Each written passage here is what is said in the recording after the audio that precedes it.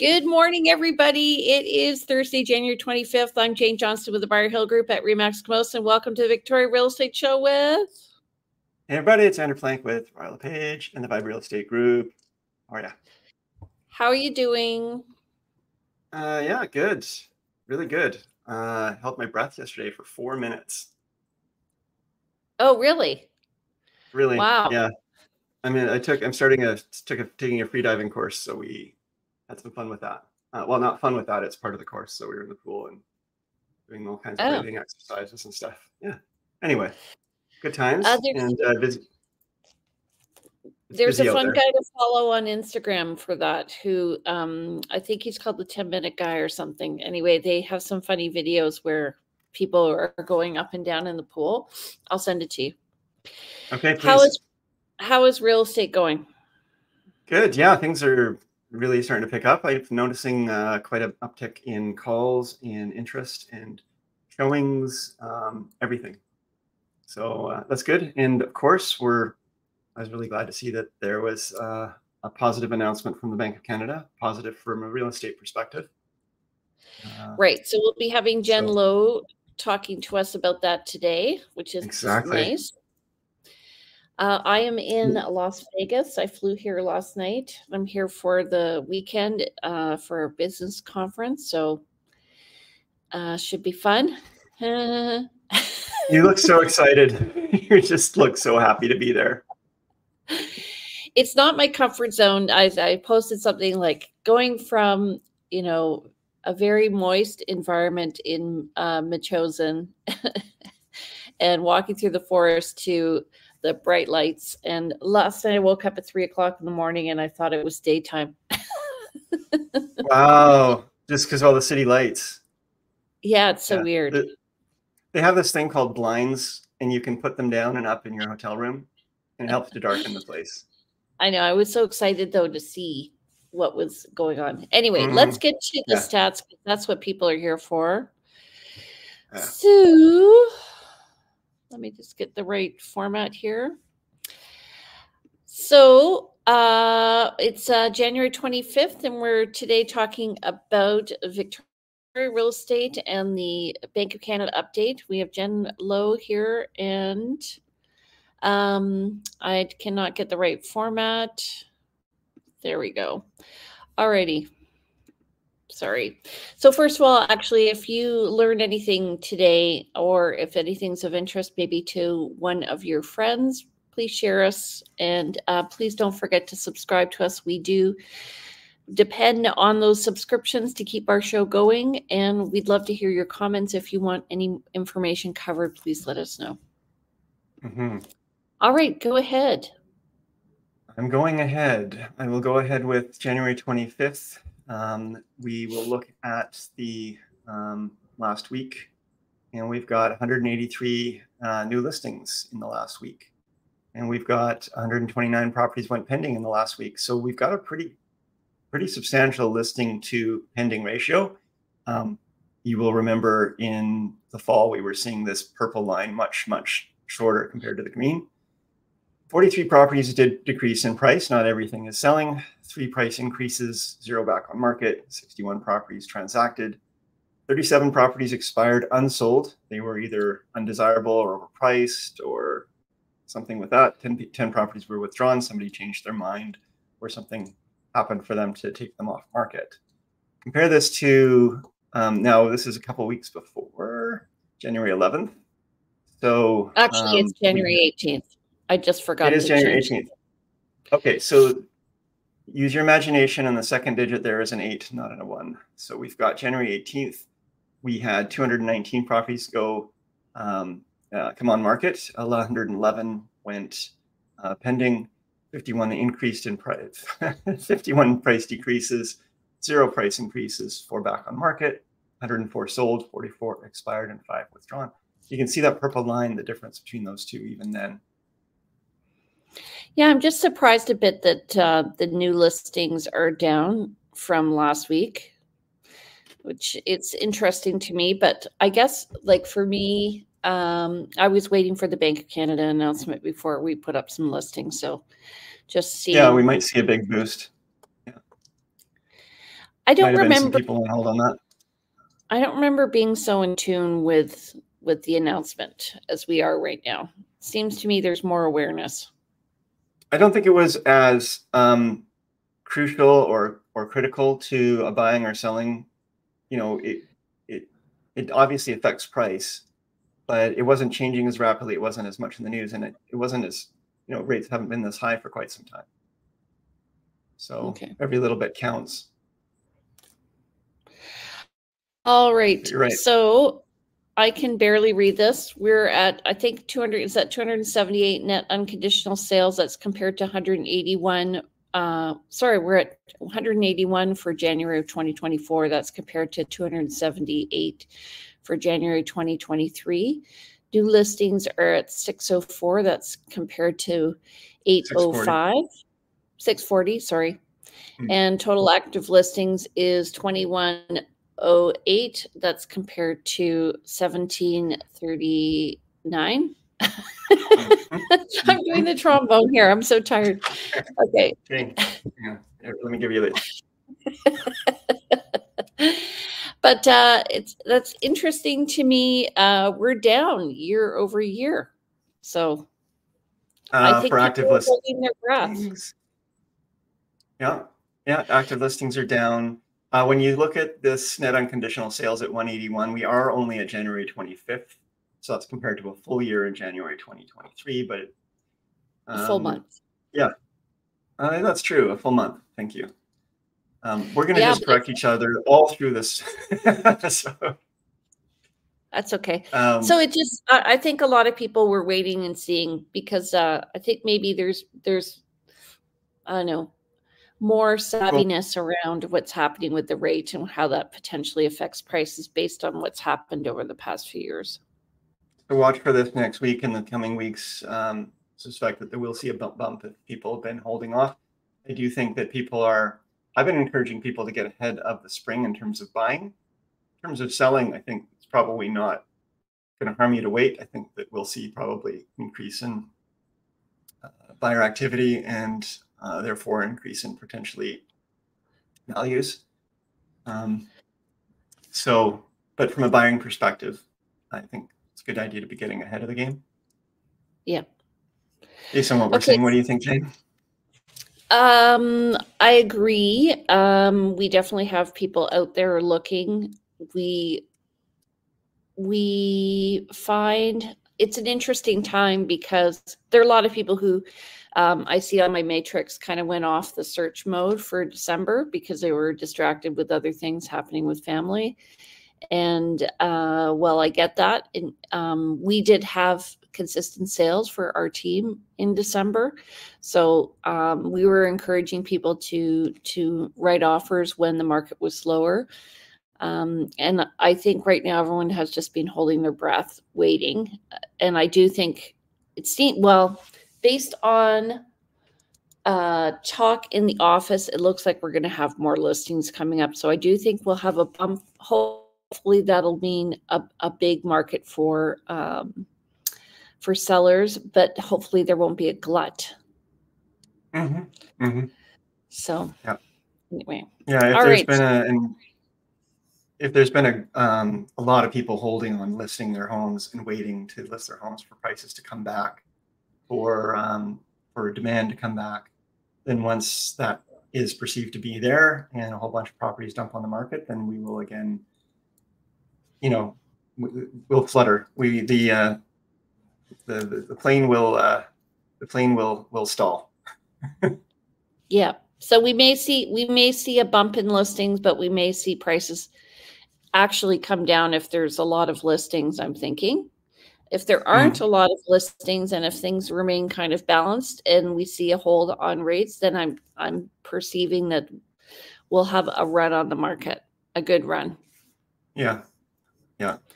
I think that I know we want to move on, but a lot of people do want to sell and buy. And I find that people timing the market, it's that jump between the two properties that makes it hard for them. And so people are waiting for the right moment. And so I find that we don't see the same dumping of properties coming on market anymore, where they're just like, well, let's just sell because we can buy something. you need to find enough inventory to buy before you decide to sell. And that seems to be sort of self-fulfilling, and it has been for a number of years, or it keeps the inventory low. Yeah, agreed. Okay, let's bring Jen Lowe on. She's with the Modern Mortgage Group. Hello, Jen. Good morning. How are you guys? How are you? Good. How are you? Jen. Good, good. I saw you multitasking there. I was making a couple notes, actually. Good, good. So we have this. I found this graph on a Bank of Canada site. So the solid lines are the interest rates announcement, and inflation is the red line. So we can see after COVID, well, we were very steady pre-COVID. We had a flat line there for inflation. And then during COVID, we had negative inflation rate. And then they dumped a lot of money into the economy, and that caused a lot of people to spend, and we went crazy. And then that's when the interest rates started going up. We had like 7 or 8 increases over time, and then we're seeing they're trying to bring it down. So the goal is 2%, which is, I'm told, a made-up goal, and that's fine. Between 2 and 3%. Yeah. 2 and 3%. Yeah. So I'm just wondering, part of that inflation is based on the price of housing, the cost of mortgages and rents and all of that. So it is sort of like an oxymoron. Yeah. Yeah. It's the biggest contributor to inflation is housing costs or your shelter costs. Mm-hmm. So the higher the interest rates for those people who are on interest, it cycles itself back up. Yeah. Yeah. So they need to drop rates. Okay. So what are you? That was great. What are the banks saying? Sorry, go ahead.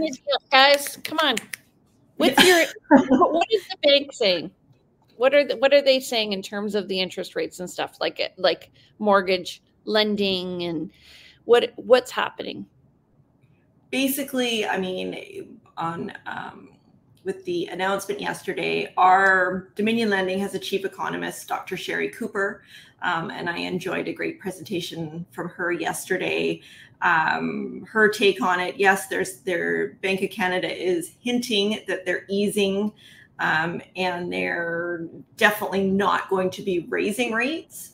And the timing of when rates start coming down, they're suggesting June, but there's definitely a bit of debate that the Bank of Canada may be forced to reduce rates prior to June.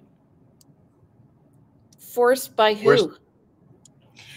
Not because of the overall economy and all the measures that come up with how they determine what the overnight lending rate's going to be, whether they're going to keep it at 5% or reduce it.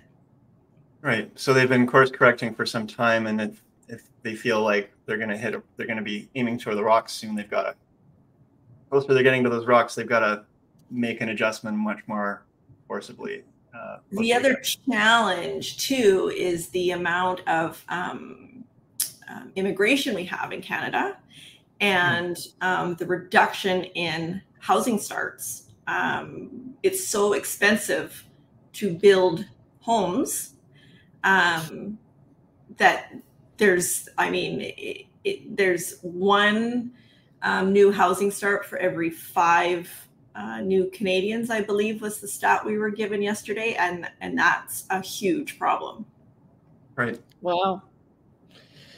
So, well, I mean, that's a problem.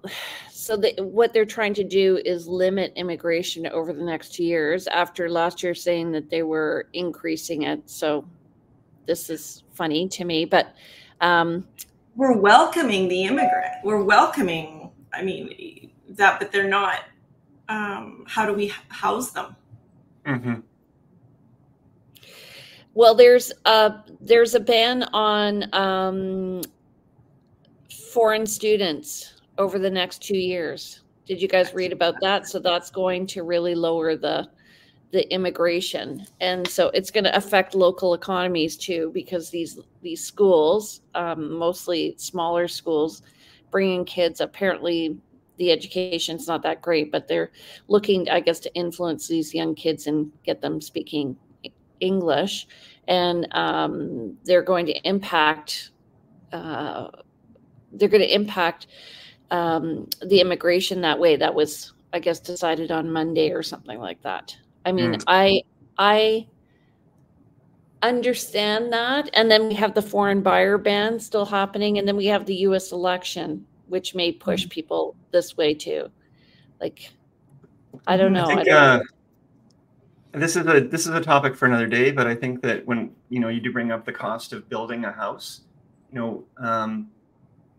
I wonder how much this has to do with, as time moves on, we've got more stringent building codes and of course and some more complicated materials in building a home and more specialized requirements on getting specialized tradespeople in. I mean, if you were to build a home in the 60s, maybe it was a little simpler. And of course, there was also access to more timber and so forth. So, I mean, there's a lot of factors, but it's interesting that it's the cost of building, and you could say it's the cost of land too, but we have a lot of land in Canada. It's not like, I mean, if you want to be in Victoria or Vancouver, Toronto, Calgary, those areas are really expensive, but you can go to outlying areas and find land really cheap. We can accommodate people, but we need to find roofs for them. Yeah. And further to that, once interest rates do start decreasing, normally what happens is house prices start going up, that good old supply and demand. Added to that, 60% of all Canadian mortgages are up for renewal in the next 3 years. That's a huge number. Yeah. Yeah. So there's a big lump of mortgages coming due within a 3-year span. What's the average of coming due in a 3-year span? I guess it'd be more like 30%. That's a good question. That I don't know. Okay. I would say, I mean, when we go back 3 years, I mean, the market was pretty crazy. Interest rates were lower. Lots of people got in. I mean, it's interesting to compare. There's always so much comparison, the Canadian versus the US. The US are much better off than we are here on, if you own a home, your interest rate is guaranteed for 30 years. And you do not have to, you're able to write off the mortgage interest. And I learned yesterday, apparently, your property taxes are also a tax write-off. Interesting. Yeah. Your taxes are a tax write-off. That's crazy. Yeah. Wow. Usually I'm concerned about taxes on taxes. Now I knew the mortgage interest across the board, primary home versus rental, it doesn't matter. And the fact that they have that guaranteed rate for 30 years, whereas in Canada here, your mortgage is coming up for renewal. Usually people go with a 5-year term. So every 5 years. One of the issues though with the US right now is the fact there's lack of inventory because nobody wants to sell because they have such great interest rates. So everyone is building up equity. You're going to have a huge case of have and have nots there. That'll be interesting to see too. Yeah. Yeah. You don't have the same affordability issues in the US that we do here because people's housing cost, your main expense is your shelter. That has gone up so much. In Canada. In Canada, yeah. And as you said, with interest rates going down, housing prices go up. That's actually impetus for builders to start building again. Like the Bank of Canada wants to keep the economy from stalling or whatever they're trying to do.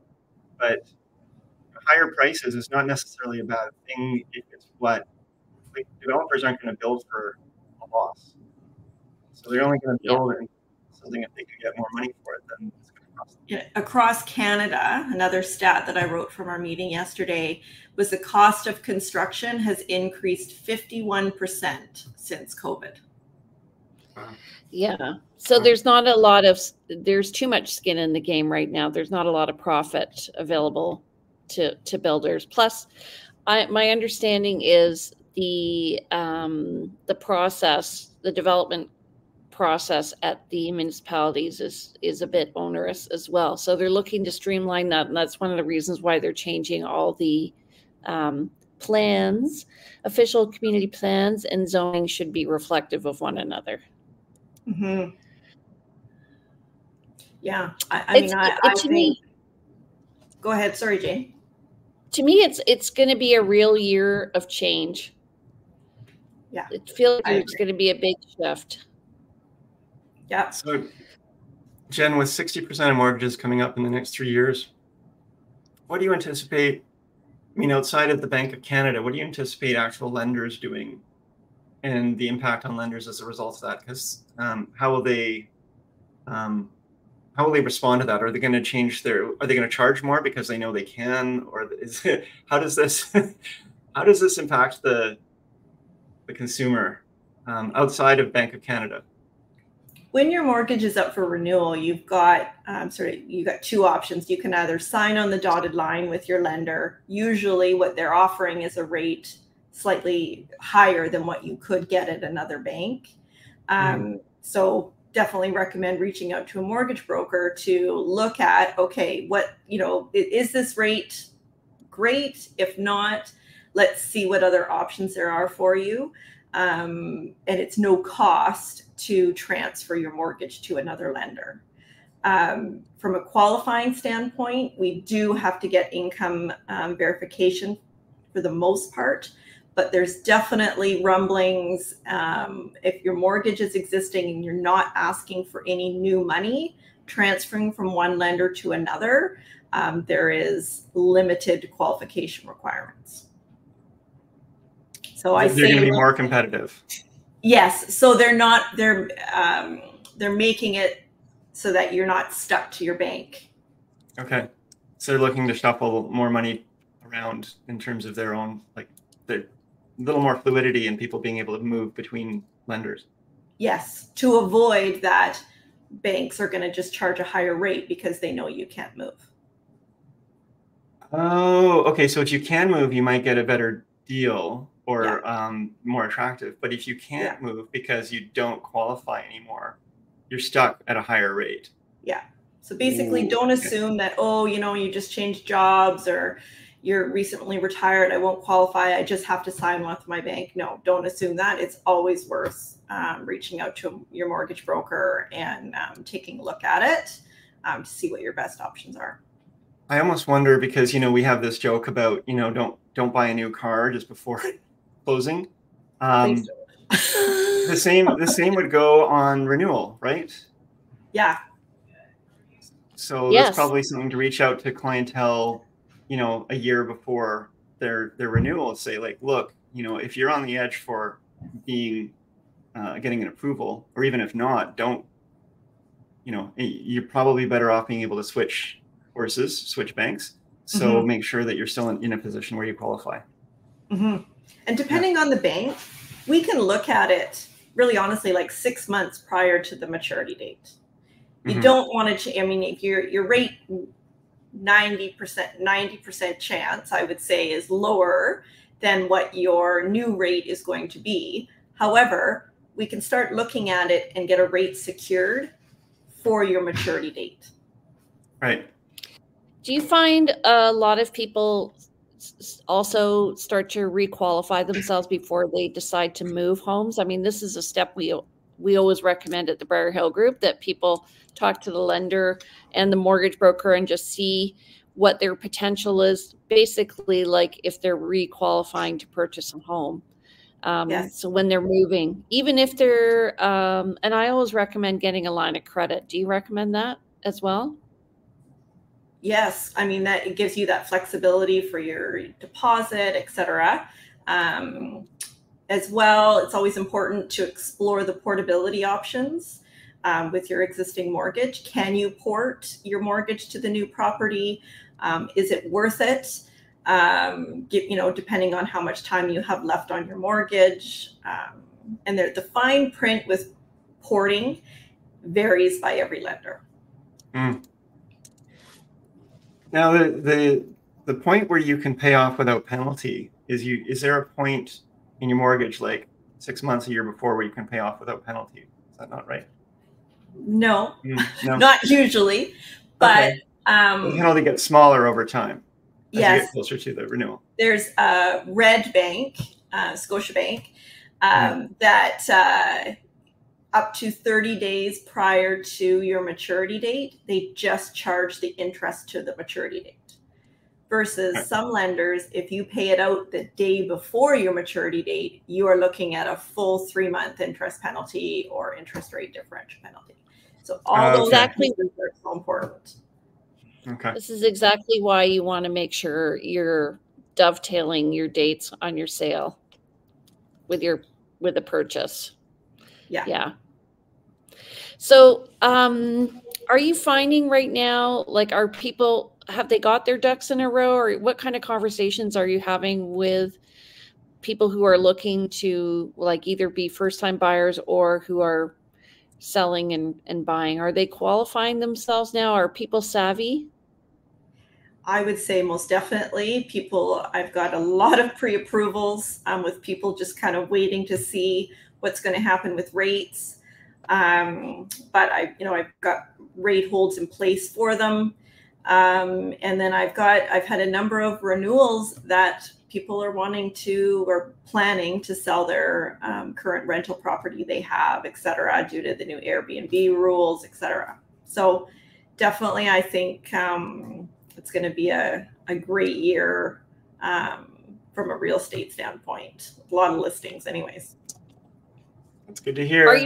Thank you, Jen. Are you finding, well, actually, if you could take a moment and tell us, what do you expect the variable rate to do this year, and what do you expect the fixed rate to do this year?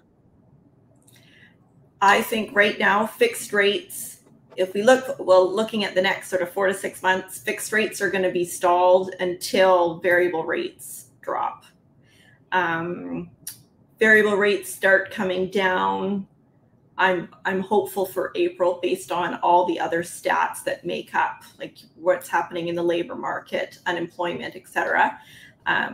If interest rates start coming down in April, we expect kind of, or even June, it to be a 1/4 percentage point and then another 1/4 percentage point. So hopefully by the end of the year, we're going to see 1 to 1.5% rate reduction.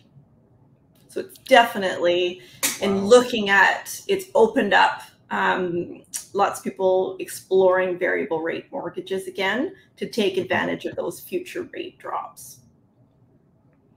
Okay, so you mentioned you mentioned that people are coming in at they're coming up for their renewals and they're considering selling. So they're looking at, they're doing open mortgages then? Like these people, yeah. So you're seeing a lot more open mortgages. So they can be flexible. That's a good indication that we will be busy for sure. Mm-hmm. So let's just expand on that question that Andrew asked. So I'm using myself as an example. We know we have a mortgage renewal coming up in November.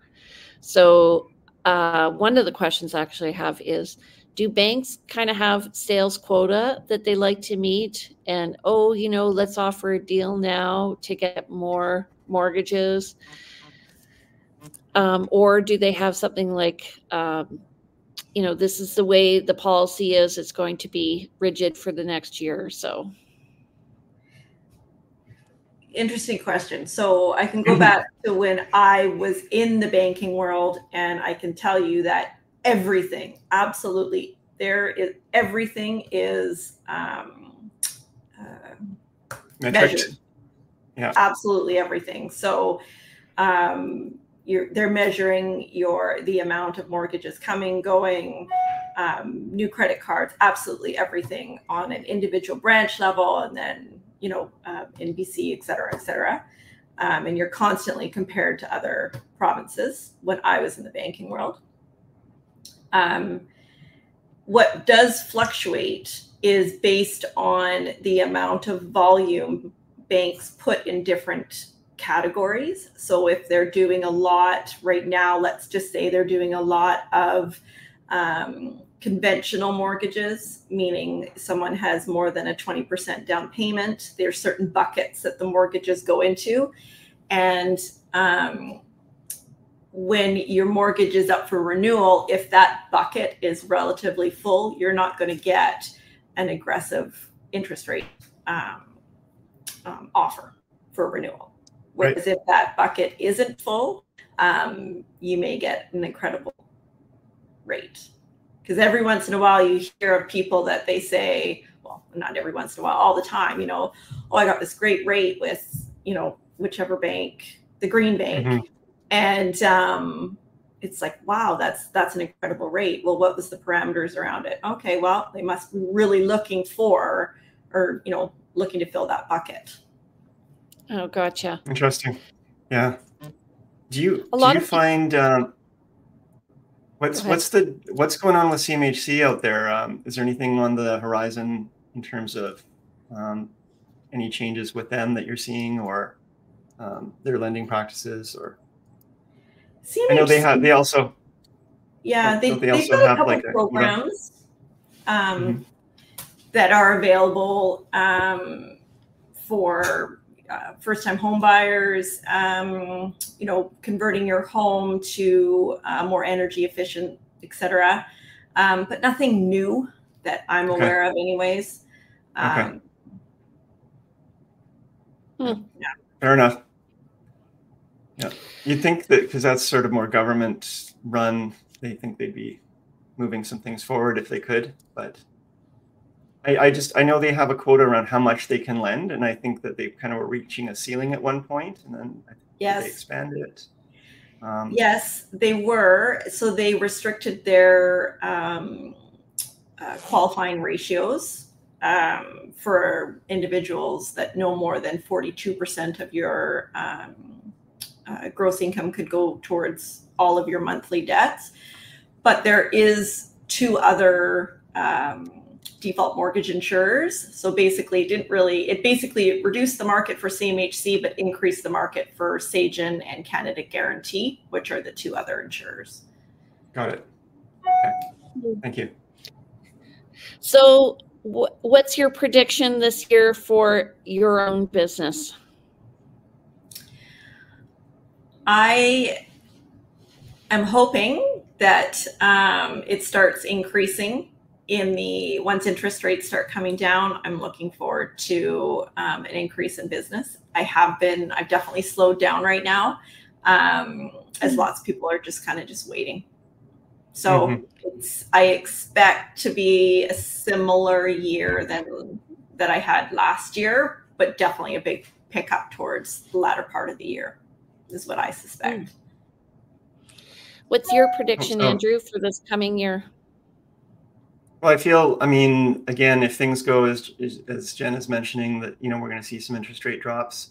I think we're already seeing more positivity in the market as people are kind of feeling like the pressure of the threat of the hammer in front of us with the higher interest rates coming up every few months being, you know, much less likely. It's now looking like it's going to be dropping. I think people will be much more likely to be buying and going out for their mortgage, and for that means we will see a really busy spring. We may see a busier than normal summer. If we see some good drops in the fall, which is probably the most likely spot where we see the bigger drops, then that would also, I'm sure they're waiting to see what happens with this spring, the Bank of Canada, before making some decisions around the fall. But I think we'll have a fairly steady, busy year, and I do think prices are going to come up. I think we're going to have a run on the market.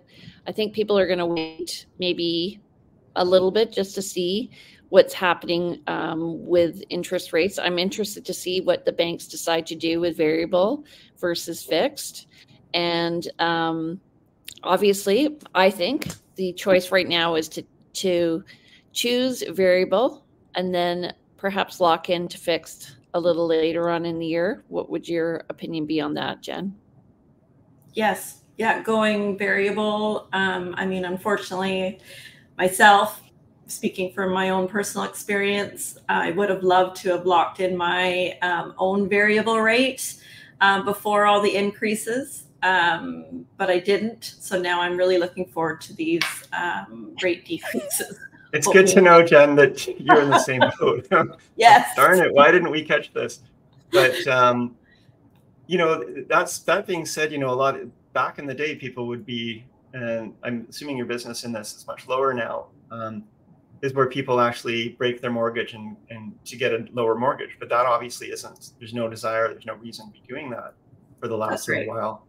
Yeah. So that segment of your business is probably completely dried up. That's going to start, we might start seeing that again in the next couple of years. What do you, at what point would you say that that's sort of a trigger point that makes sense to do? Once rates start coming down, for sure, people will start wanting to refinance, pay off those credit cards or, you know, high interest loans. Whereas, yeah, this past year, there was not. That refinance piece of my business was very limited. You know, so yeah, so I'm looking forward to an increase in that side as well, and helping people, you know, helping people out, getting rid of their high interest debts, increasing their cash flow, you know, with their utilizing the equity in their home. Absolutely. It would be great to have a U.S. mortgage broker or lender on one of these calls and just look at the difference between the lending rules and how people are coping in Canada and the U.S. I would love that. That would be a lot of fun. Get dueling brokers, Jen and someone from the States, and yeah, just to see, because I think you know, we were running in a parallel universe during COVID, but then now that our interest rates have gone up so high, and people aren't tied into 30-year mortgages like they are in the US, there's just been a big divergence in both real estate as a whole and in the mortgage brokering world, I think. Mm-hmm.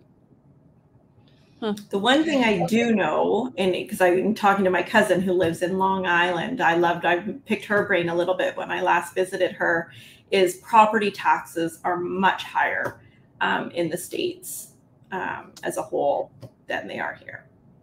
Yes. Right. But I spoke to a U.S. realtor about that. And so property taxes are related to where you live, right? And if you live in a nice area with lots of amenities, you're going to have higher property taxes. But they have less taxes, income taxes. So this is why there's have and have not areas, is because if the perception is your property is worth more, then you're going to be paying more taxes. And that goes towards things like local hospitals and stuff like that. We pay it all federally. Interesting. Yeah. It was eye-opening to me to realize, yes, everybody talks about income taxes, but they don't realize that property taxes are way higher there.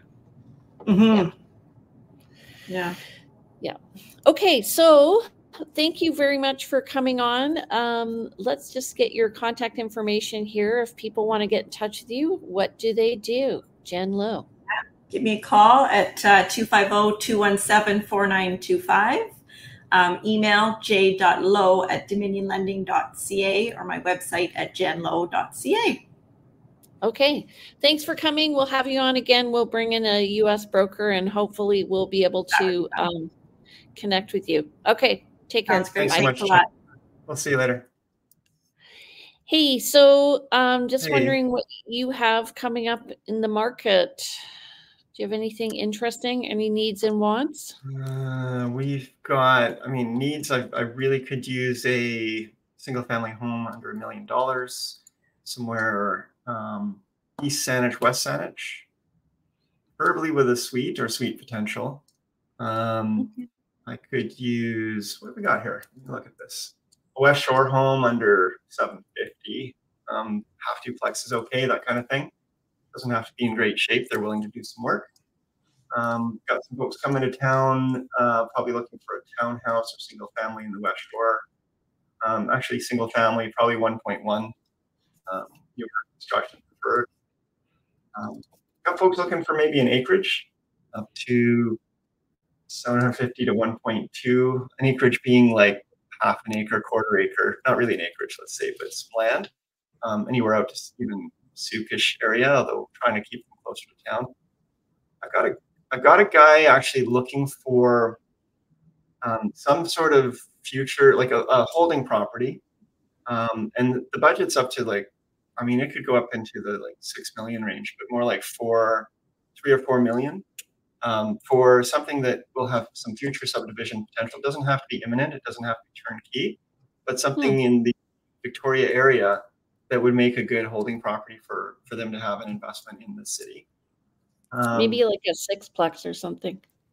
Yeah, possibly. I think they were more interested in land just because of their own business and how they've got their company. They've got some. They do a lot of construction, like land, anyway, engineering and so forth. I don't want to get into details on that. Yeah, and then some more investment folks and a waterfront or great water views in Sydney area. So those are all folks I'm kind of currently looking at. I may have a condo coming up in the Saanich East area. Still waiting on that one. Some other stuff. All right, we have a house coming up with a, it did have a suite, but she took out the yucky stove. It's coming up in View Royal. So that'll be early next week. The price on that will be just under $1 million. And then we also have a listing that's going live today, and that's a 1 bedroom, 1 bath. And it's in a triplex. It's on Vancouver Street, and the price of that is $679,900. It's 699 square feet, and it has its own patio, parking, and a garden space at the back. So it's really super nice. It's like a block to Street Village. It's really, really nice. It's a renovated character home. Renovated in 10. Yeah. Okay. So anything else you want to add today? No, I'm complete. How about you? Okay. I'm good. I just want to remind everybody we are on every Thursday at 9:30. If you have any questions or comments or topics that you want information on, please give us a call. Andrew, how do people reach you? I'm at 250-360-6106. You can phone or text. info@andrewplank.com is the email, and check out my website, andrewplank.com, or my Instagram, Plank Andrew. No space, no underscore. And if people want to reach me, I'm Jane Johnston with the Briar Hill Group at Remax Camosun. My number is 250-744-0775. My email is briarhillgroup@gmail.com. Don't forget to visit us on our website at briarhillgroup.com. And we also have these videos and more at victoriarealestateshow.com, also on each of our YouTube pages. And please follow me. We have a new Briar Hill Group Instagram, as well as my personal one at realtyteacher_Remax_Victoria. All right, buddy. Take care. We'll see you later. Thank you.